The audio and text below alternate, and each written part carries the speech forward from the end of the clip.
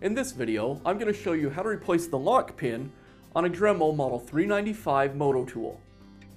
The lock pin is located on the front of your Dremel moto tool. It's the part that you press down to lock the shaft when you change out the bits. Over time, these pins can wear out, will need to be replaced, and we're going to show you how to do that now. We'll get started by removing the front cap and the motor brushes.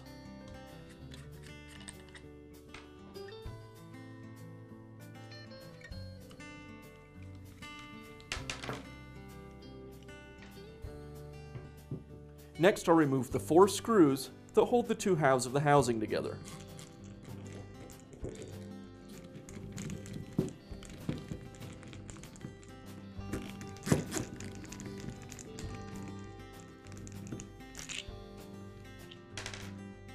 With the screws out of the way, now I can split the 2 halves of the housing.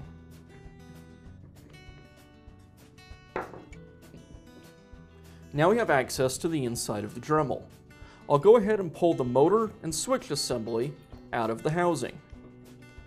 And up front here, you'll see the lock pin spring and the lock pin itself. Here I have our new lock pin and spring.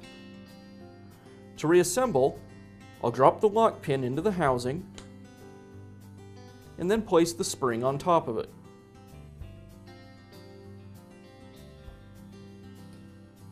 Now I can go ahead and place the motor and switch assembly back into the housing.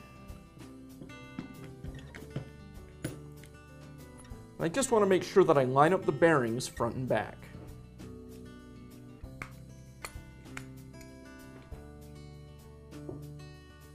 The cord wires are located at the rear of the housing. There's 2 notches that these wires need to fit into. You want to make sure that they're tucked away down into those notches so they don't get pinched when we put the other housing back together. Now I can go ahead and replace the housing and secure it with the screws.